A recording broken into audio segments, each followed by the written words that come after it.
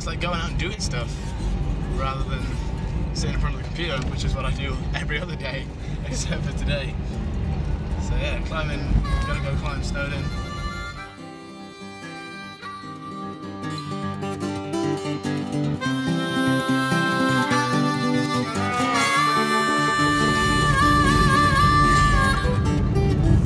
Still quite misty up there, Chris. I know. But it's okay. We can survive. Isn't it okay? Yeah. It's all good. Mist and stuff.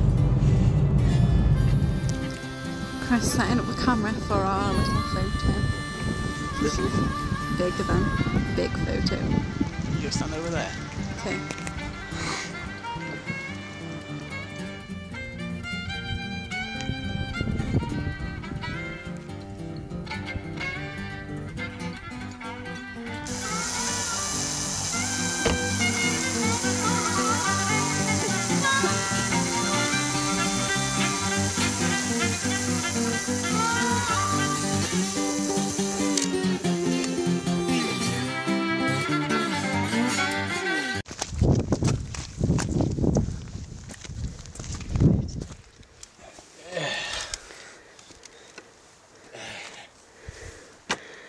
You made it to the top, yeah.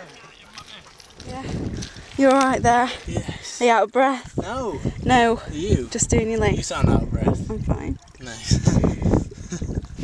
Just been walking for a long time. About half an hour. That's not a long time. No, not really.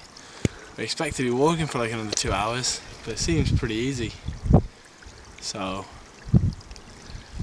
yeah. This is where we're going then. Yeah.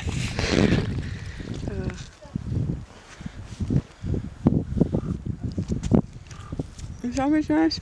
Oh, yeah. The sandwiches are delicious. I'll have some. Careful.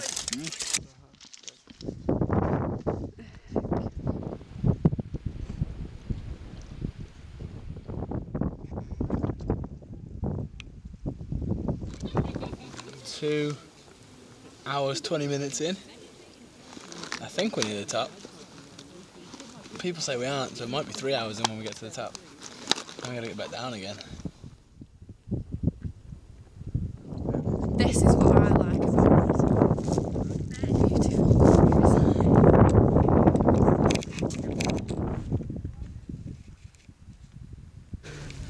Very nearly at the top. In fact, I think that's it just there.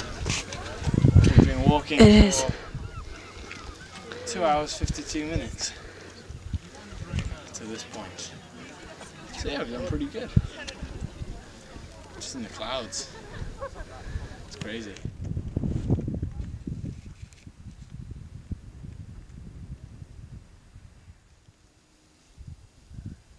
That'll do.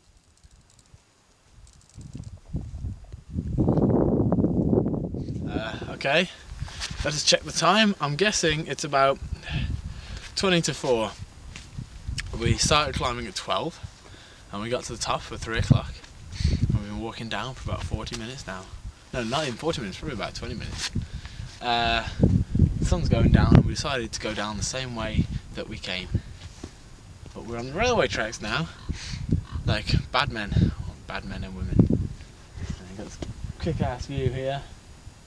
And the massive amount of path that we have to go on just back there. We're going to have a Mars bar when we get into the car. I'll be home at 8 o'clock.